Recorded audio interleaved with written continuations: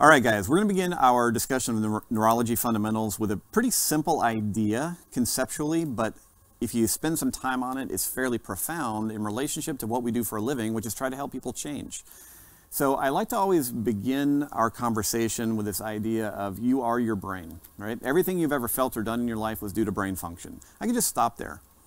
The first time I considered this idea, it hit me quite profoundly, right? Everything you've ever felt or done in your life was due to brain function. Think about every pain you've ever experienced. Your knee pain, brain function. Foot pain, brain function. Back pain, brain function. Happy, brain function. Depressed, brain function. Hit a home run, brain function. Everything you've ever felt or done was due to brain function. When you think about that as a movement professional, it should motivate you to become an expert in the brain. It's a very, very, again, simple yet profound idea.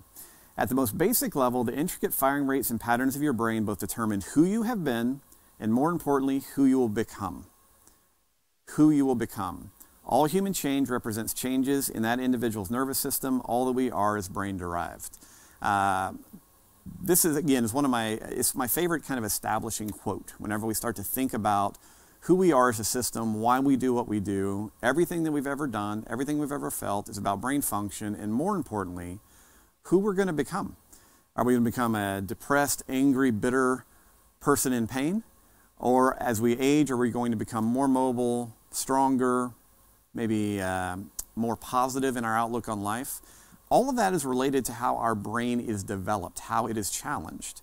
And in this particular context, we want you to remember or think about this idea of what is called neuroplasticity.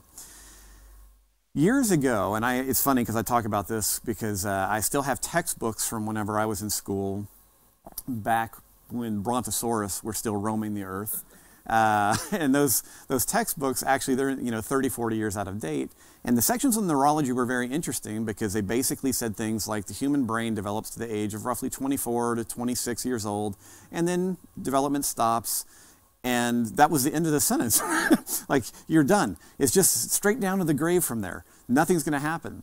And thankfully, really since, well, it's been in discussion for a very long time now, over 100 years, but really over the last 30 or 40 years, it's become very evident through brain imaging studies that that's not the case.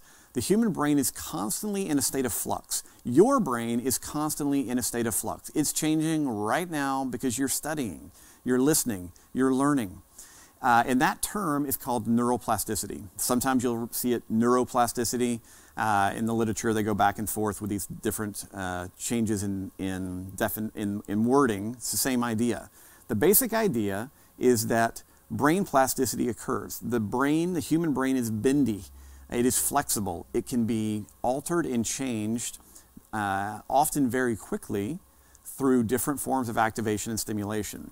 At the essentials level in Z Health, we highly recommend that you read this one book on neuroplasticity. It's probably one of the most interesting books that you'll get an opportunity to dive into that's not super complicated.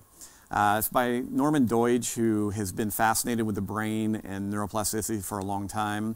It's written for the general public, but it is an adventure in coolness. That's the easiest way for me to say it. It is so interesting to read about the brilliant people around the world who have recognized the idea that we can change the organization and function of the human brain through specific stimulus.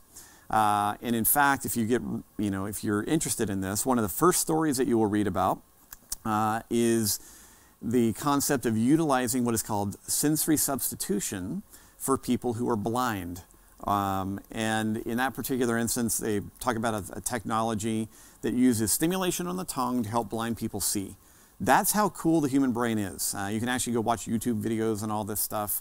The human brain is incredibly adaptable, and it's all down to this idea of plasticity.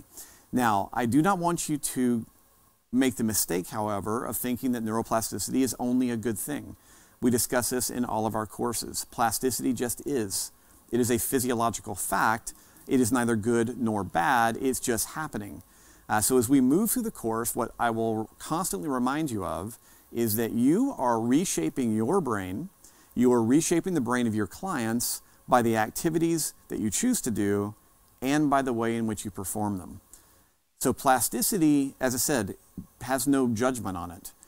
If you want to sit in front of your TV and eat potato chips all day, your brain will make you better at that. We go, all right, I got it. I like these chips. So you'll just do that.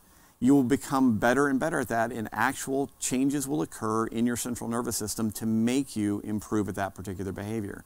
If you want to be depressed all the time, plasticity occurs. So we call that maladaptive plasticity.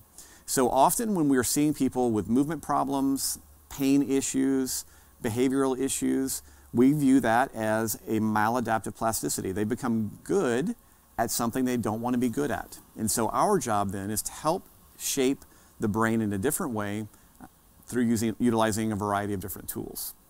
So everything that we are is brain derived, and the cool part to remember is that we can change the brain through specific work.